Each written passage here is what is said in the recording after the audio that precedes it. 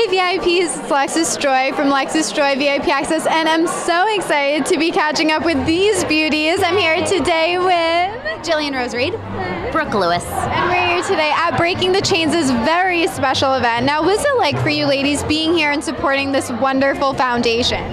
Well, we're just so excited to be involved in Breaking the Chains to begin with, but this year, 2018, has been a year of incredible growth for our foundation, and I'm really excited to be starting to partner with other organizations who are like-minded and to be able to come to events like this and not only be honored, but just connect with like-minded people who share the same mission. I mean, it's incredible to find a community of other people who feel the same way we do. And to be here at the Coffee Connection for IAEDP, I hope I'm saying it correctly, IAEDP, LA specifically, and so again, a larger umbrella that we can all partner together for an incredible cause and purpose that Debra Hopkins it's her heart, soul, and passion, so we're so honored to be a part of it, and thank you. And I get to hang out with these beautiful young women who truly, I love these two to pieces, and you give so much, both of you, and it's an honor to be a part of your day.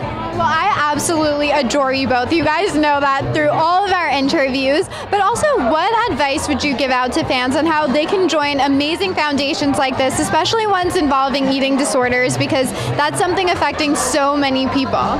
Well, there's so many different organizations and programs that you can get involved in, but if you specifically want to get involved with Breaking the Chains, you can go to our website. We have information on who we all are, what we do, different things that we offer, different ways that you can get involved, including all of our upcoming events. So if you want to get involved with us, we would love to have you. I think the coolest thing, and I hope it inspires someone watching, is that what Debra created Breaking the Chains Foundation to do with the intent is to heal eating disorders, body image issues, body shaming through art. So that's something that personally I think draws me, Jillian as well, being a wonderful actress, you know, people who are creative, artistically creative, photography, dance, the 7 chairs is so exquisite. So for us, it's something that, you know, is like a double or triple inspiration, right?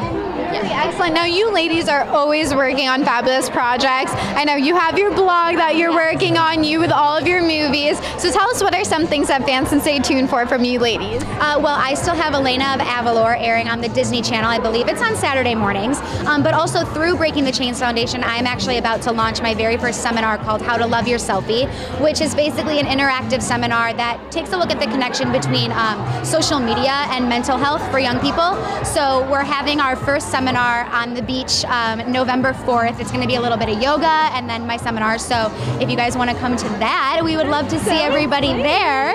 That is very exciting. I know, that is so amazing. Well, and to be fair, it's not going to be a seminar that's offered to the public very often because it is made for our board to kind of go in and do with treatment centers. So if you want to come now, because I don't know the next time we're going to offer it to the public. Absolutely. So make sure you guys go and come. I really need that. Older people need that too.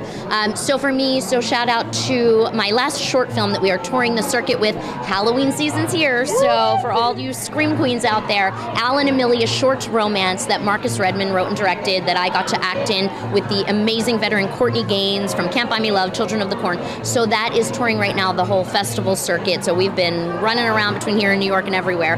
And everybody check out Half New Year when it comes out next year. I won't give a spoiler alert, but it's a wonderful feature I'm very proud of. Well, we love all of your projects. You guys always create such masterpieces, whether it's movies, TV shows, blogs, everything that you guys do.